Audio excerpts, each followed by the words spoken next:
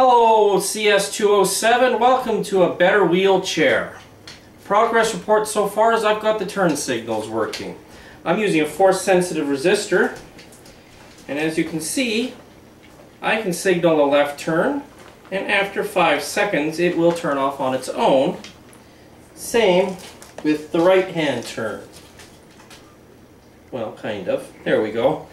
The right-hand turn is using a Hall effect sensor temporarily until I get a new force-sensitive resistor. But here we go. I've got the turn signals working.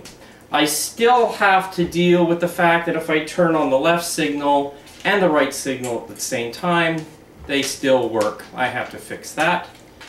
Next up, I will show you how the brake lights and the reverse lights are working.